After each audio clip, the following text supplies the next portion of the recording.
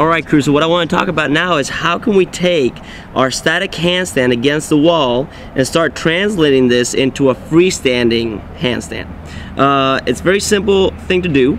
Instead of walking your way all the way in, you're actually going to step away a little further and now start playing with one leg, and that one leg is going to send you to a handstand position where you can start playing with the opposite leg and start finding your balance slowly.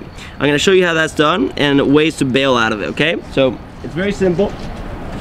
First thing you do is just climb yourself up into the handstand position that you so much know. Instead of being very close to the wall, we're actually going to separate a little bit from it, and now we're going to take one leg, ideally the leg you usually kick up with into your handstand. We're going to separate it from the wall until we start finding a little balance. And we're just going to play with that a little bit. You'll notice that the opposite leg, the leg that's on the wall, wants to start leaving the wall.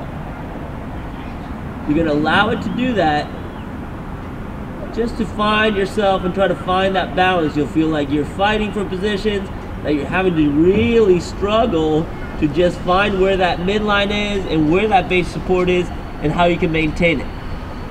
Good thing about this is that there are only two options. One, if you can't make it, you'll fall back to the wall.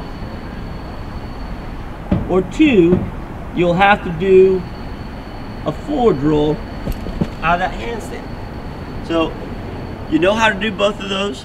You have your handstand against the wall. You can start kicking away from it. You can start finding your center. If you can't maintain it there, you'll fall against the wall or you'll bail into a forward roll. As simple as that. You can even go into a cartwheel, but usually cartwheels means that there's some kind of imbalance going on, so you don't want to see that. We want to rather see a forward roll or just back to the wall. Try that out, see how that goes. If you have any questions, comment.